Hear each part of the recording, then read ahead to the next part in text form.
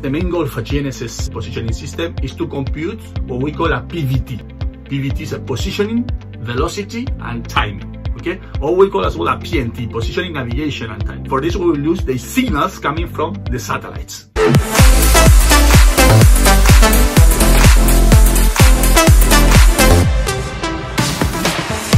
Then these signals allow us to compute the PVT anytime and anywhere in the world for any user receiver that receives these signals. One of the first things when we are talking about PVT is position.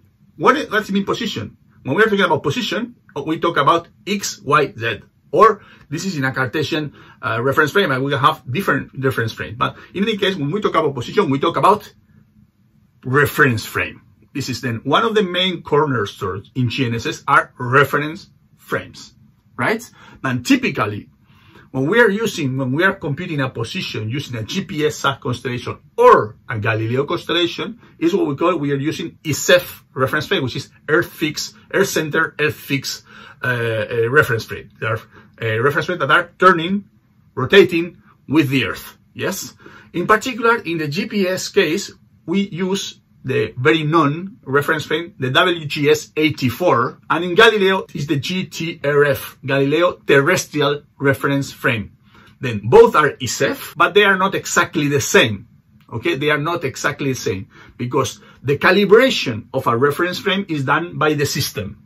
How? By using the reference station they have deployed everywhere in the world. Okay, then that's why they are not fully exactly the same, but they are really quite close at centimeter level.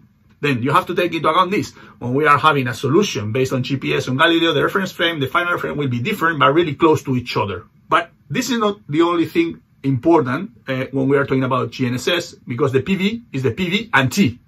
T is very important as well. When we talk about T, we're talking about timing. Say, okay, you have this position, but at this time, which time? And when we're giving a time, we need to give the time scale. Okay?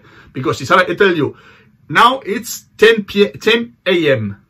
Now you, in local time Toronto, I'm in Toronto, local time Toronto is 10 a.m. now, but it's 16 or let's say 4 p.m. in Europe. It depends on the reference time scale that you give. You have different times. When we are using GPS, the reference time scale is what we call the GPS-T, GPS time scale.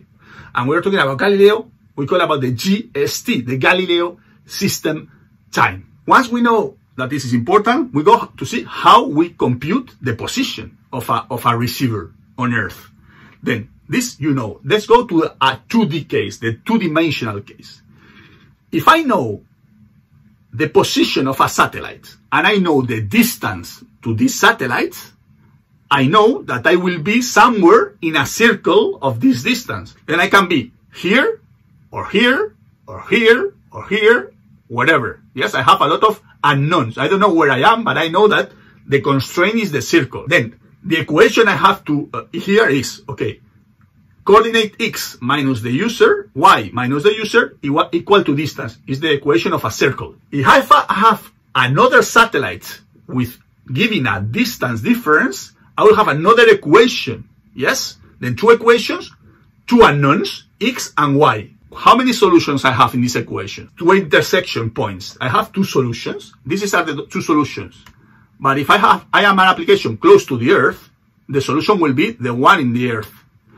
The other will be really far from the Earth. Really far. We are talking about thousands of kilometers. Yes? And how do I know if my algorithm, when I will be solving for this equation, I will go through the one on the Earth? Why? These equations are nonlinear equations. Nonlinear. When you have nonlinear equations, as you know, you have to linearize the system.